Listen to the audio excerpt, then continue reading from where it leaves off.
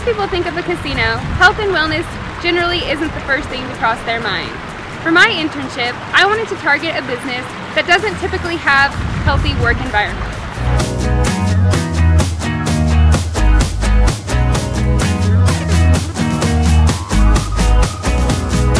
I researched and created a health and wellness program to increase the level of awareness and to initiate behavioral change within the employees and management at Bonanza Casino.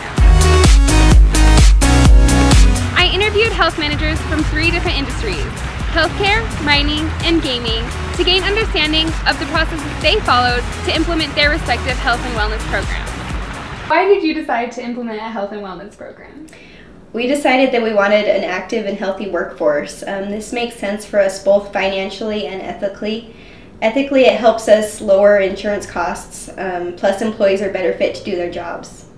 What process did you go through to sort and select the wellness program best fit for your company?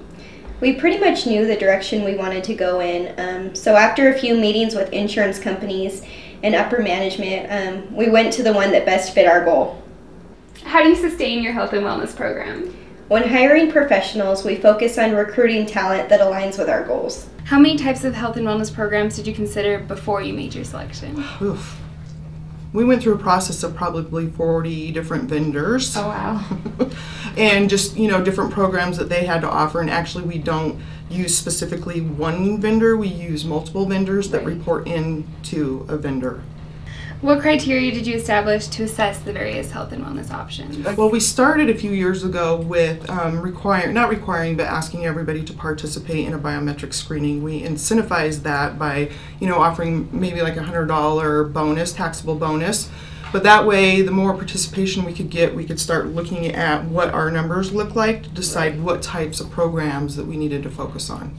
For your employees, if you were to do like a health and wellness program, would you expect to see benefits from a wellness initiative, and do you see potential value of health promotion within your organization? Well, the obvious and immediate benefit, that I would hope to see would be decreased absenteeism.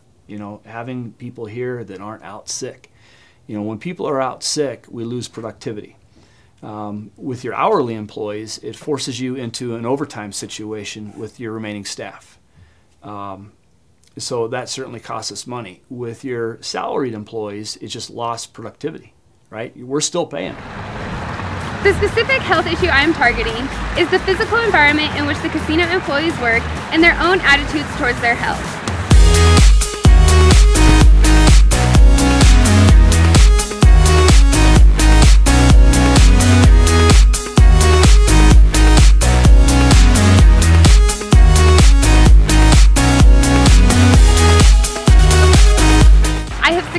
Put together a health and wellness program that the management of Bonanza Casino is interested in implementing. I do imagine that you could ramp up pretty quickly on something like this, and I don't think that you would have to roll out 100% of it instantly to be effective. It's like when you build a hotel, right? You got to finish it before you take your first guests. But in a health and wellness program, if it were something as simple as the first rollout is making sure come fall that all your employees are protected with flu shots, why couldn't that be this fall?